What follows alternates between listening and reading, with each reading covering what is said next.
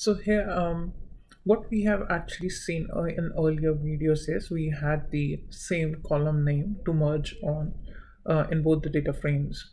But what if we have different column names and we have to merge on that column?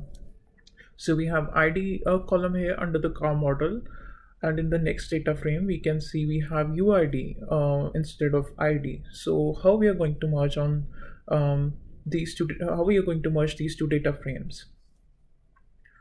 So let's try to merge. So data frame 1 dot merge with data frame 2. So here now we are not going to specify on because we don't have the same column name. Instead, let's specify left on the ID or UID.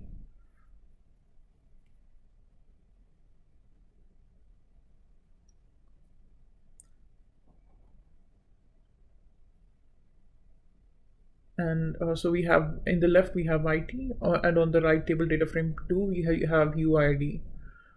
So by default it's going to perform the inner join as we haven't specified the how argument here. So that's the resultant set we have got.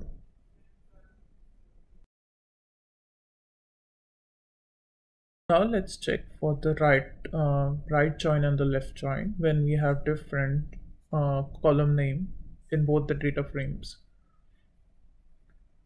So let's first look at the left join. So we're going to specify here an additional argument as left.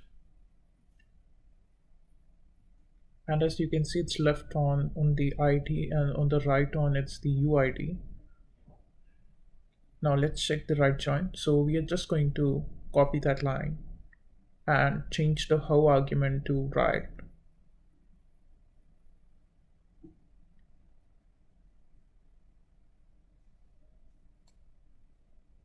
So that's our resultant data set.